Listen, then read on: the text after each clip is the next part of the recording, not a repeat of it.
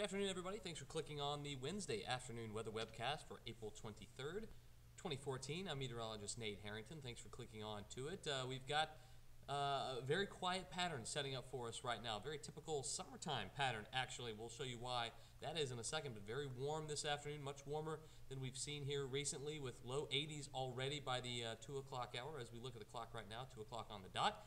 And it only gets warmer from here. We'll talk about that in a second. We'll also talk about the chance for some thunderstorms in the forecast as well. We'll get to all of it in a second.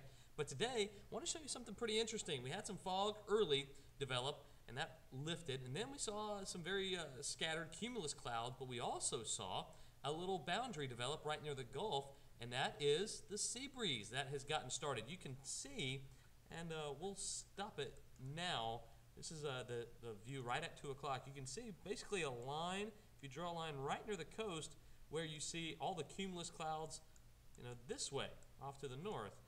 But there's no clouds near the coast. That is because a sea breeze has developed. What happens when a sea breeze develops? You get very cool water, or relatively cooler water, in relation to what you have over land. We saw a lot of sunshine, so heating up quickly for today, and that's why the sea breeze developed. One of the first ones we've seen this season.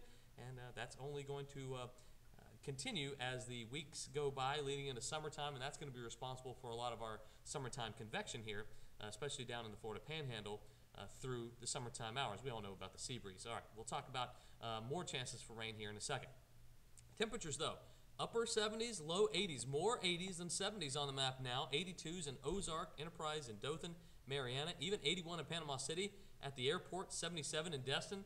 Down near the beaches, even though the water temperature is still a cool 67, 68 degrees, it is getting warm around the Panhandle beaches as of right now. You saw the fog lift, the sea breeze got going, but other than that, no rain in the forecast. And in the Wiregrass right now, no rain along the Gulf Coast, and there won't be in the forecast until maybe Friday.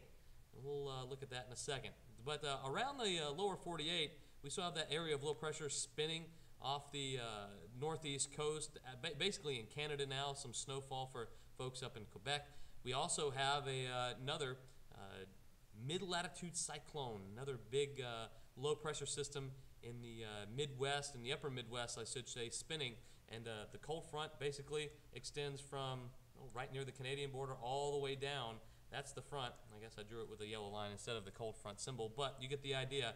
And that's going to be the trigger for some possibly strong to severe weather. So here's the severe weather outlook from the Storm Prediction Center. This is for today. In the yellow shaded region, that is a slight risk or an elevated risk. I don't want to categorize it as slight. We'll call it an elevated risk for severe storms. So a little bit better than average chance in that yellow zone that you'll see a severe storm for today. And that extends from North Texas into Oklahoma, central Oklahoma, into Kansas and Nebraska. All right, for tomorrow, that shifts over to the east, basically along the Mississippi River in Arkansas, Missouri, Tennessee, Mississippi, and Louisiana. So that slight risk, that yellow, that elevated risk, I keep calling it slight because that's the exact terminology, but we'll call it elevated because a little bit better average chance to see a strong to severe storm in the yellow shaded region for Thursday. Then for Friday, no elevated risk, but we do have a general risk of thunderstorms. And this is not severe weather. This is just a general thunderstorm outlook. We could see a couple pop off, especially along the sea breeze front. I think it'll be strong enough by Friday to pop off a shower, a thunderstorm, and maybe even one or two strong and maybe severe, very marginal, though. It's not going to be the tornado threat. It'll be, if anything, some strong wind gusts, and that will be it. But there is a chance to have some thunderstorms around here by the time we get to Friday, but it'll be a very, very isolated chance. I just wanted to mention that. So the futurecast for the rest of the night, the clouds will start to melt away. Don't pay any attention to the green on the futurecast. That's just some extra moisture being picked up there. No chances for rainfall for tonight or tomorrow. I think we'll see a little bit more fog south of the border, south of the Alabama-Florida state line, and more sea breeze convection going on for Thursday, but that will just be some puffy white cumulus clouds that basically what we see right now for the daytime hours on Thursday, so don't expect a whole lot of change between now and tomorrow.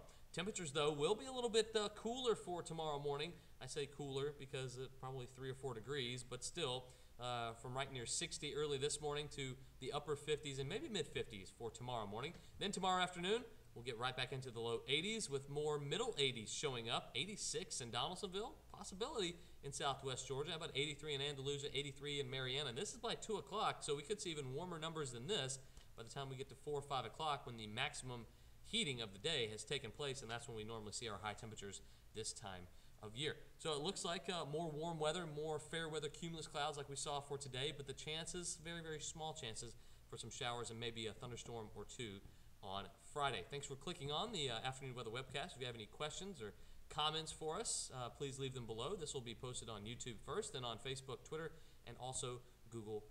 Hopefully you have a great rest of your Wednesday. We'll see you back here on Thursday.